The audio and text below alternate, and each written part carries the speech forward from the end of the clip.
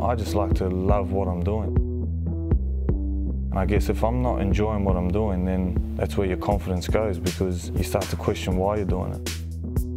And when you're out there and I'm having fun and enjoying it, you start to play how you want to play, and you remember why you're doing it. I think that's a big thing for me. When I was a kid, all I could dream about doing was play rugby, and I loved Christian Cullen. I remember being in the backyard or at school as a 5-year-old doing his runs. I remember a game specifically when he played against Scotland where he ran through and off the left foot, straightened up, off the left foot again, straightened up, off the left foot, and just kept going. And I remember doing it at school one time and commentating to myself as I was running, like, Cullen, steps again, just little things like that, and you remember those things for the rest of your life. And so for me, he was very much a hero and a guy that I looked up to. I was living in New Zealand and I was actually watching it at my uncle's house. He used to live just around the corner from my mum and from us when we grew up, and we were all around there watching that game. It was 3 tries within sort of 10 minutes of the game. Like, it was the most amazing game to watch. Alatini, Lamiuramia, Umanga on the wing.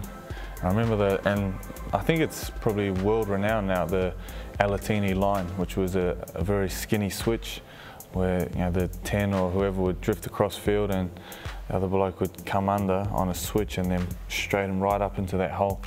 And I think universally, or wherever I've played, it's called the Alatini line, and probably that was the best game for that. And as a youngster, that game especially sat in my mind for a long time. For me, it was any kind of football.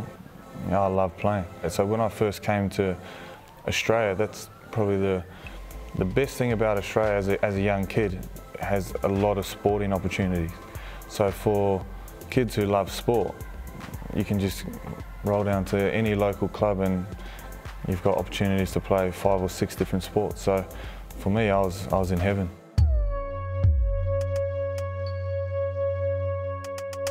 That tournament took a lot of confidence away from me. I went into my shell a bit because a lot of the people coming at me directly sort of pushed me back a bit. And Quade Cooper starts the match at Eden Park with a mistake.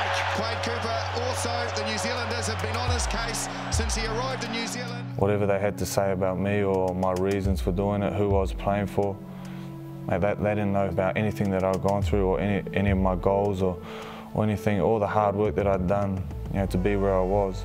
For me, what's important is the respect and love of my family, the respect and love of my teammates and the people supporting me and myself. So, it made me grow up and learn a lot about myself. After the World Cup, suffered a knee injury 2011, come back 2012, and then I was injured again playing against Argentina on the Gold Coast. I just couldn't get a clean run. It was tough because injuries take its toll on you mentally, physically. Every time I'd come back, I'd be in a great headspace and get injured again. So for me, the whole part of being a rugby player is playing rugby. So coming back now, it gave a burning desire again, not only to get back and play good football and get back into the team, but just to have a year of having no injuries. And so that's been a blessing in disguise. To be honest, I didn't expect to be part of the squad, let alone play a role. So, for me, it was a bonus, but it also gave me a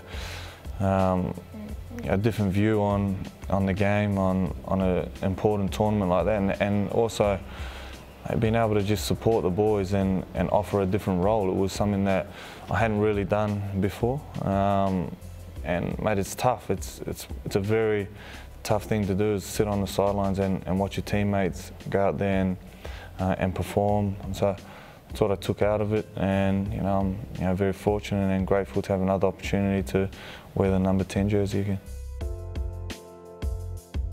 The future for me, if everything goes to plan, I just want to continue to push my claim to continue to wear the number 10 jersey for Australia, stay injury free, and I just enjoy the opportunity that I have, and I'm grateful to be in the position that I am, get to do what I love for a living, play rugby, provide for my family, and most importantly have fun. I'm just very fortunate to have the life that I have.